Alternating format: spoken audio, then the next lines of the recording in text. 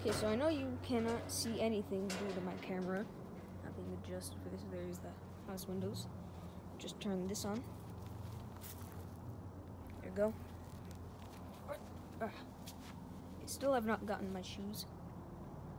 But a few minutes later, you can still see that trail right there. It is leading all the way up until about...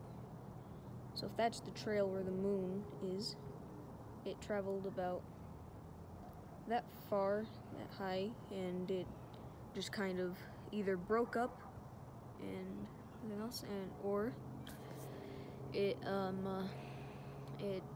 don't know what else it could be.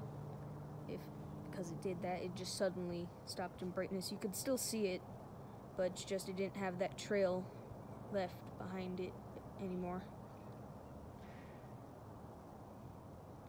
And it kind of almost changed course midway, but yeah.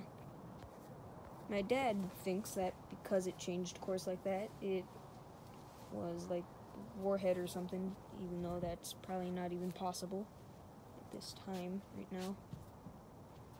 Well, kind of is, anything could happen, but I doubt that was it.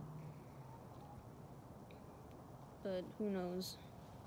Could have been, if it was a meteor, and yeah, it could have been like elongated or something like that and changed course with like different air densities the further down you go.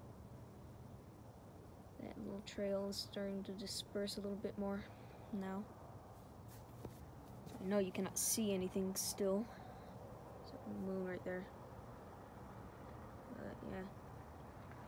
Part 3 coming soon, I think. The car's coming.